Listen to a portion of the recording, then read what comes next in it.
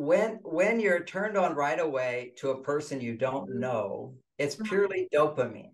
It's purely dopamine. There, it's a safer dynamic is, if let's understand dopamine. Dopamine's the addictive brain chemical. So if I'm a child and I eat lots of sugar, which produces high dopamine, vegetables don't taste good. Right. There's a brain change that happens where you become dependent on higher stimulation, higher dopamine. Dopamine is produced from new and different or dangerous. Some women are completely turned on to dangerous men. See, women have this amazing intuition, whereas he may even be married and she's turned on to him. There's no chance. So that's a danger. He may be taking drugs, alcoholic, and the signs are there, but she doesn't see them because she's so turned on. Right. He may not have a job. Okay, that's definitely dangerous to be with a man who doesn't have a job.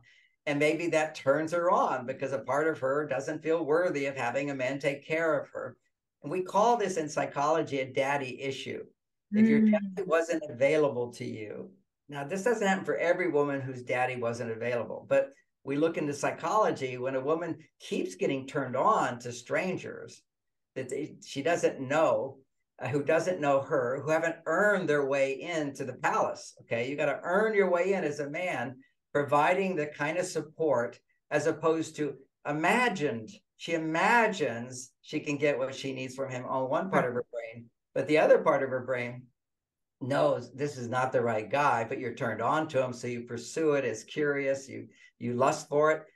Any of those feelings, it's the wrong direction. And so if you've had that as a pattern, and some women listening have, where you've been with men who, after you made love, they're just not interested in you anymore. Or, there's a great date. You think, what happened? He doesn't call back.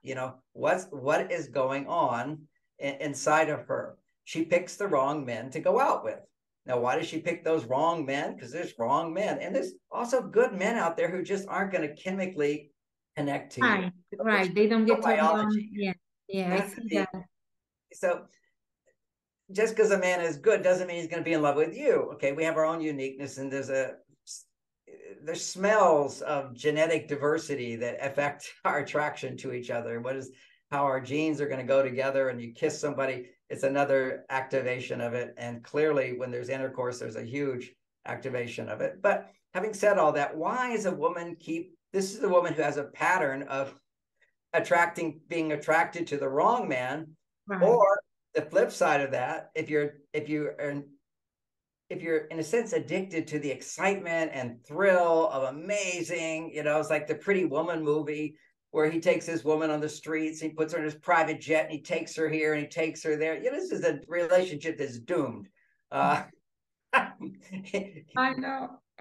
Sounds like my first marriage. Yes, yeah, it's just like very impressive, very exciting. Oh my God, it was so much fun for whatever months it lasted.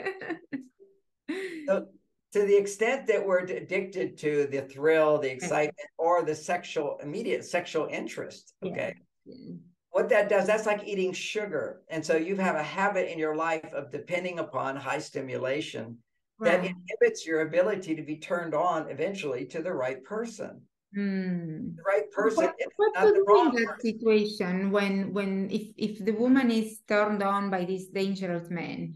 And so what is her solution? To take her time, to not jump into an immediate relationship? No, jump right into another relationship. It's basically to recognize your biology for a while is not going to be excited by the right man. You're excited by the wrong man. That means you're not excited to the right man. So there'll be men you have to date who, just because they have the qualities of somebody who has a good job and they're interested in you, they're motivated to please you, you can, you don't want to lead somebody on, but you can say, I'm not really ready to get in a committed relationship now. I'm sort of just enjoying myself. So you're not setting them up, but you're going to use men.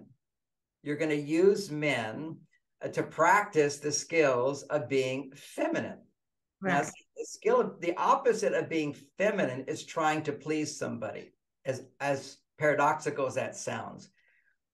we have a lot of people pleaser women, and their temperament, it tends to be more wanting to please others because they're nurturers for children. So you give unconditionally to children. So that's in your genes.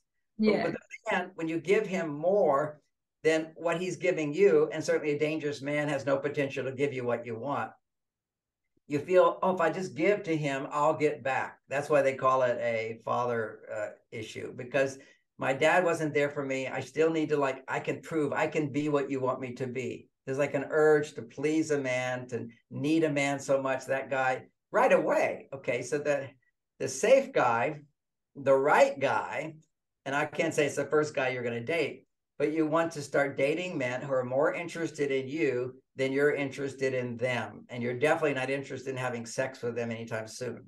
Even if you're horny, Wow. hold off. Okay, just you want to have a man generate those feelings inside of you by dating you, honoring you, pleasing you, asking him for help, getting him to do stuff for you.